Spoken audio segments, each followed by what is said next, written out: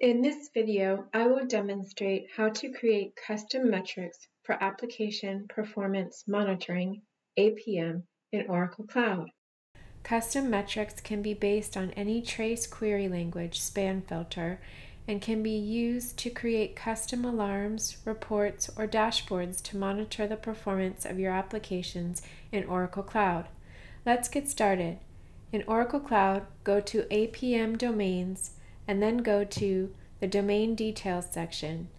On the left navigation, click Custom Metrics.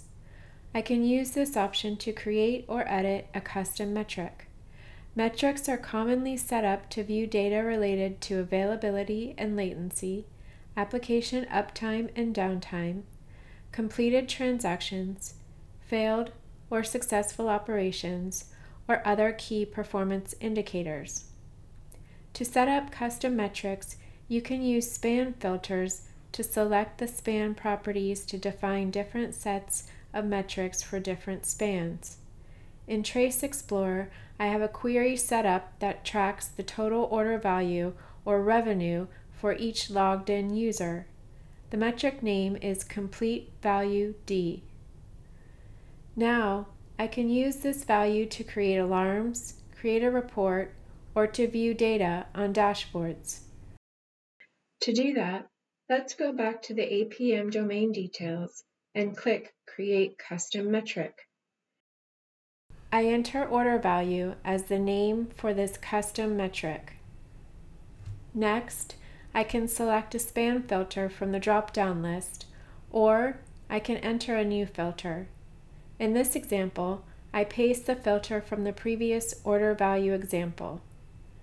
Now, I can select the metric value source from the drop-down list, which contains all the metrics in this environment. In this example, I select Complete Value D. Now, I can choose which dimension I want to include. Choosing a dimension is optional. You can select a dimension if you want to filter the metrics into groups. In this example, I select Username. As a result, I record the order value for each logged in user that confirms an order on the website. In this example, I type $ for the metric unit, which is a telemetry value. I turn on to enable anomaly detection. This means that the telemetry data is monitored to detect an anomaly. Next, I click the arrow to expand the Validate Custom Metric option. Now, I can define the time range for collecting this metric data. In the example, I see that approximately $140 is the amount of each confirmed order, which happens about every 15 minutes on the website. I select the last 30 minutes from the time range drop-down list to view all the orders in the last 30 minutes. Click Next. Now, I choose where to store this metric data.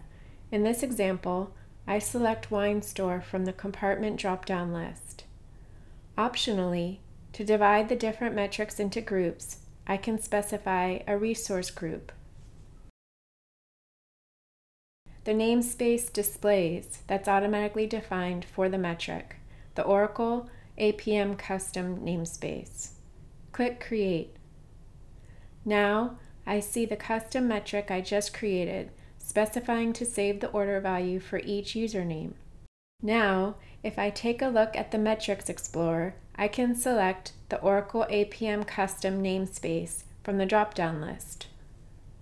This is the namespace that's always used for custom metrics.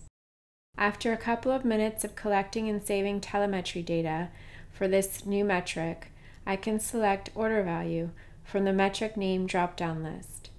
Now, I see the metric dimensions or groups. The default dimension names are Metric ID, Oracle APM Type, and Resource ID. Plus, I also see the username dimension I specified in the previous step. As a result, the dimension value contains a list of usernames. After some time, when more telemetry data is collected, The dimension value list will also contain anomaly data. Next, I select the checkbox to enable aggregate metric streams. This option combines the metric data into summarized values instead of displaying individual values per user. If I do not select the option to aggregate the data, then I will see multiple values for multiple users on the Metric Explorer, and then click Update Chart. Now, I can scroll up to see the results for multiple users display on the Metric Explorer data visualization chart. This is a powerful tool to set up and record custom metrics for your applications with additional dimension values to create alarms, reports, or dashboards based on metrics that did not previously exist in the telemetry data.